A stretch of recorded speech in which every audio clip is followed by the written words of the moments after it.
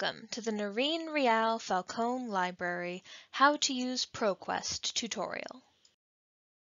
This video will show you how to use ProQuest databases to do research for your classes. ProQuest can be used for both multidisciplinary and subject-specific research. To access ProQuest, go to lemoyne.edu/library and click the Databases tab. You can find ProQuest by browsing the databases beginning with P, or by searching for it by name in the search bar. Either way, there will be several entries for ProQuest, since ProQuest publishes many different databases. ProQuest Central is a multidisciplinary database. It contains a variety of sources, including journal articles, newspapers, and government documents. Since it is multidisciplinary, it is a useful database for interdisciplinary topics like gender studies, or if you're not sure where to start researching. Then there are individual ProQuest databases focused on narrower subject areas, such as business. You would use ProQuest All Databases to search every ProQuest database at once.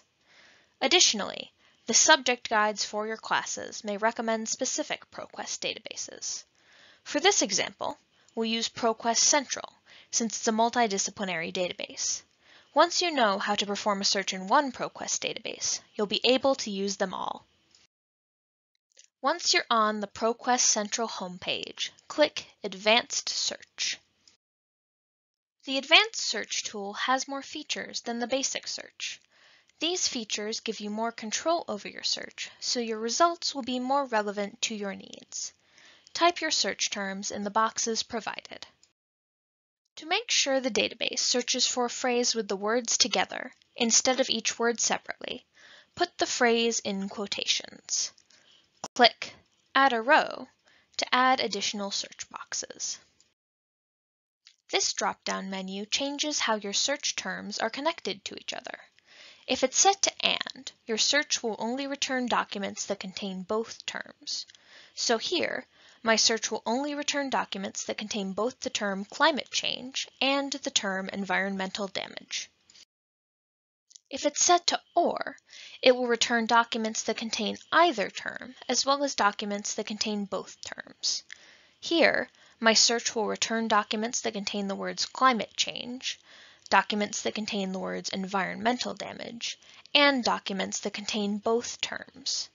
These limiters, called Boolean Operators, are especially helpful for complicated searches. In this case, the default of AND will be most useful. This drop-down menu limits each search box to a specific field. If it's set to Anywhere, the database will look for your search terms everywhere in the document. But if it's set to Document Title, the database will only look for your search terms in the title of each source. So this search would only return documents with these words in the title. You can use this feature to search for sources by specific authors. It's a useful tool to make sure your search returns sources by a certain person instead of sources about that person. This drop-down can also be limited to subject headings. Every database assigns subject headings to its sources. They are terms that describe what a source is about. In this case, I'm going to stick with the default Anywhere.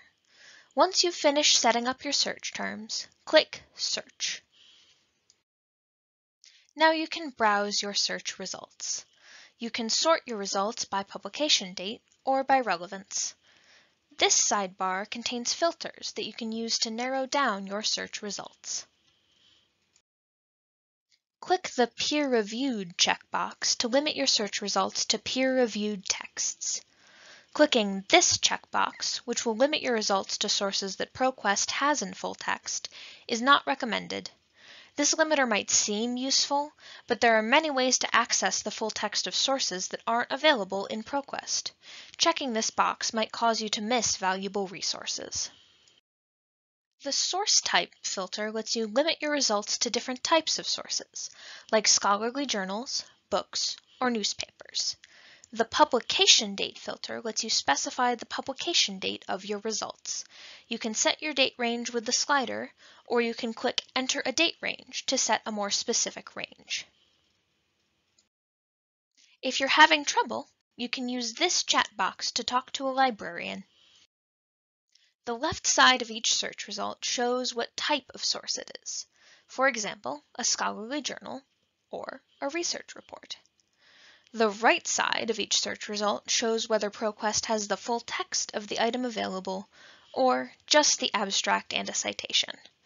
When you find a source you want to read, such as this journal article, click the title. If the source is available in full text, you will often be able to read it directly from this page or download it as a PDF.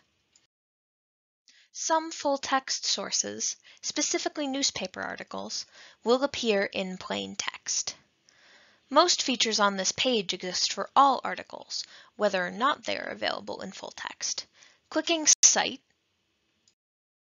will open a pop-up window with citations for that source in a variety of styles. This is a useful tool, but make sure to double-check your citations just to be safe. Clicking All Options opens a different pop-up showing all the options for saving the source. One of these options is the source's stable URL. Use this URL if you need to get back to the source, whether for your own research or for a citation.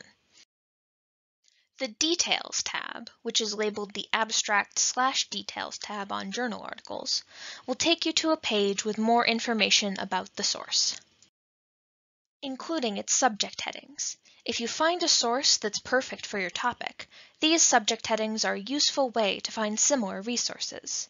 Clicking on one of these subject headings will open a search of every document in the database with that same subject heading. Or, you can search for multiple subject headings at the same time using the Search with Indexing Terms tool. Click the checkbox next to each subject heading you want to use, then click Search to bring up a search of every document in the database with those subjects. The Related Items sidebar is another useful tool for finding similar sources. If a source isn't available in full text through ProQuest, you can find it in full text elsewhere using the Full Text Options box. If the source is available in full text through another database at the library, this link will either take you directly to the article or to a page that looks like this, where you will need to click through this link in order to access the document. If the article isn't available in full text through the library, you will be taken to this screen instead, where you can click Request Item using Interlibrary Loan to put in an ILL request for the article. To learn more about requesting items through Interlibrary Loan, you can watch a video tutorial. Go to resources.library.lemoyne.edu/guides/tutorials and click on How to Request Materials Using Interlibrary Loan. While some aspects of ProQuest may look slightly different depending on which databases you're using, the search process will be the same for all databases. If you need any help, remember, you can use the chat box embedded in ProQuest to chat with a librarian.